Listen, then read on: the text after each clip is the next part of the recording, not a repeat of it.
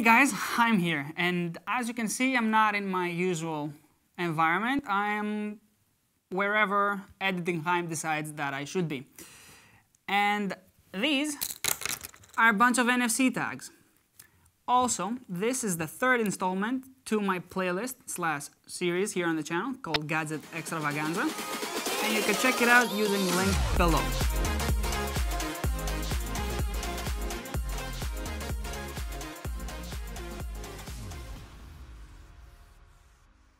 So what the f are NFC tags, Chaim?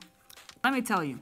NFC stands for Near Field Communication, and it basically allows phones that are capable of taking advantage of such technology to store and transfer information from this hair-thin coil of wire. Being such thin devices, this kind of technology can be embedded in student ID cards, for example. The chips can be carrying unique identification numbers and allows for such things as contactless credit card payments, and even business owners can have NFC tags in their business and let people post something on Facebook whenever they choose to use it. That's all fine and dandy, Chaim, but who can use them? Well, since it uses wireless charging technology, phones that are capable of wireless charging may also use NFC tags.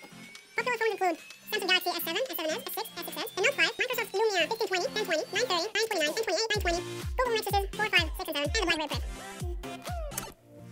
But if your device is not one of the above mentioned, you may also purchase an adapter for wireless charging, and it will let you use those tags. So how the hell can one use them? Personally, I know of 2 apps on Android that do the job, and I use them every day for different things. Both of them use a variety of triggers, such as NFC, Wi-Fi, geolocation, but NFC is where we're going to focus here. The first one, called Trigger, is a free app, and I use this mainly with an NFC tag right by my front door, and I use Trigger to set 2 actions.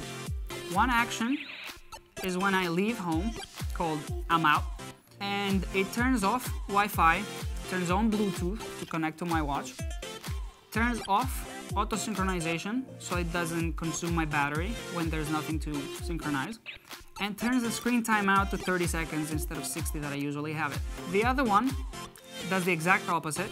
When I get home, I passed my phone by the NFC tag and triggers a task called Finally Home. This turns on Wi-Fi, turns off Bluetooth because I don't need my watch, synchronization, and 60 seconds screen timeout. Trigger is a free app to use, but as you can see, most triggers are included in the Pro version, which costs $2.99, but NFC, the one we are focusing on, is included in the free packet. So what are the pros of using this technology? Well, it's easier to toggle multiple settings on your phone instead of going to the settings. So finding Wi-Fi, Bluetooth, auto synchronization, and whatnot. It's very cheap. I got a deal of 10 for 10 euros, plus 2 extra, plus a keychain that I keep on my bag. I will try and find it again and link it down below for you guys. Also, NFC tags are passive, which means they don't need an external power supply to work. Cons?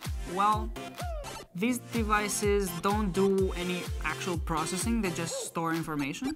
So they rely on a smartphone, in this case, to transfer the information. So thanks for watching, guys. Leave a like if you enjoyed the video, and make sure you subscribe for more colorful content. Thanks for watching. Let's go.